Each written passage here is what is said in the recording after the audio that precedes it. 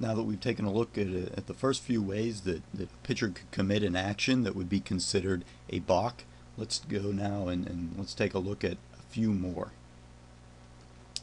So the first one we can look at now is that the pitcher, when he does not have the ball, he stands on or astride the pitcher's rubber, or he's off the rubber, and he fakes a pitch.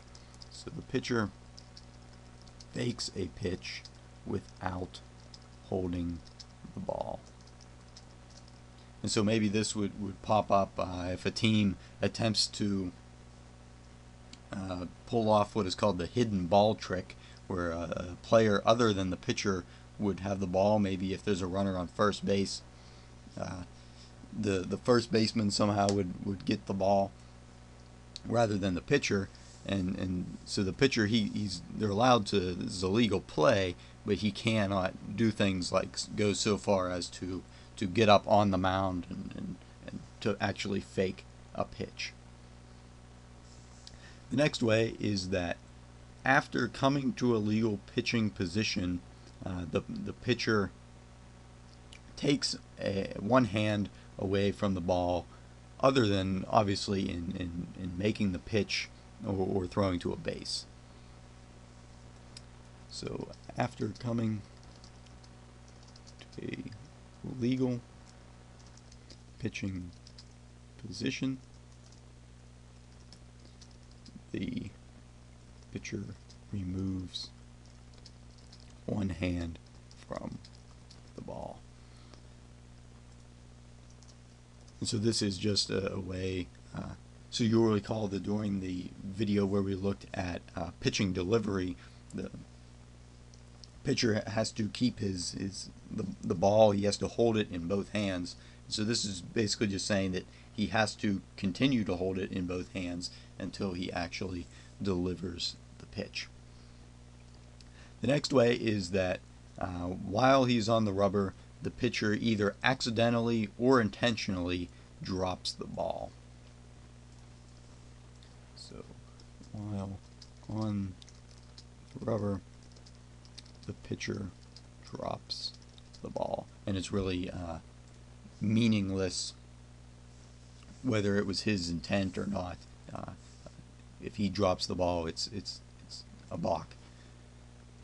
The next way is that if the pitcher makes an illegal pitch, pitcher makes an illegal pitch. So again, we've looked at what a pitcher must do in his windup in order for it to be legal. And so if he were to not follow one of those rules, then he would be making an illegal pitch, and if there are runners on base, then it would be considered a balk. The next way is probably something you'll never see, and that is that the pitcher delivers the ball to the batter while he is not facing the batter. So the pitcher delivers the ball to the batter while he is not facing the batter. So as I said, this is probably a rare situation, but it's just something to put in there that the pitcher would not be, for example, he would not be allowed to be, if there's a runner on second base, the pitcher wouldn't be allowed to be looking at the second base, looking at the runner on second base, and then somehow maybe throw the ball backwards. I don't know how he would pull that off with any accuracy, but just to make sure that he doesn't try to do something like that, we have this rule that he must be facing the batter when he delivers the pitch. The next way is that if the pitcher unnecessarily delays the game. And so again, we've looked at the one rule that says if there's nobody on base, then the pitcher has 12 seconds to release the ball to throw the next pitch. But that rule only applies to the situation where there's nobody on base. So if there is in fact a runner on base, the pitcher, it doesn't give that same 12-second time rule, but it would also be at the umpire's discretion as to what is unnecessarily delaying the game. The next way is that the pitcher, while giving an intentional base on balls, while you say intentionally walking a batter, he pitches when the catcher is not in the catcher's box.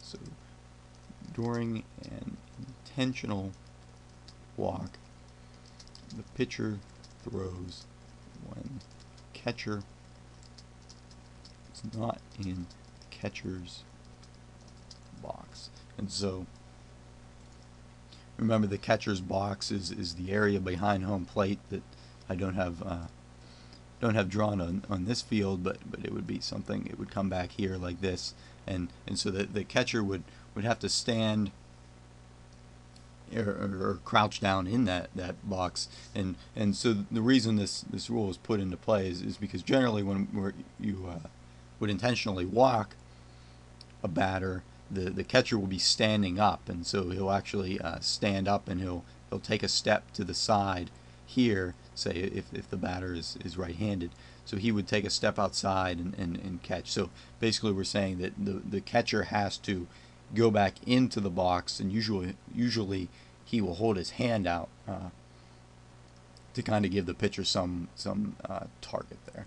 He has to go back into the catcher's box before each new pitch.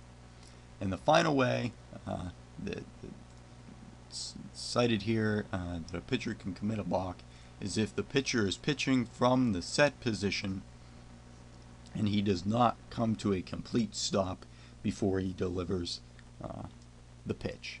So the pitcher does not come to a complete stop while pitching from the set position. And this is something that's also repeated in the rule about wind-ups, legal wind-ups. And so this is just reinforcing that that pitcher, whenever he comes to the stop, and he'll have the ball in not only his throwing hand, and then inside his glove as well. And remember that he cannot remove his hand from the ball, or that would be a balk, but he must actually come to a complete stop and then proceed with his pitching motion. So those are the different ways that a pitcher can commit a balk.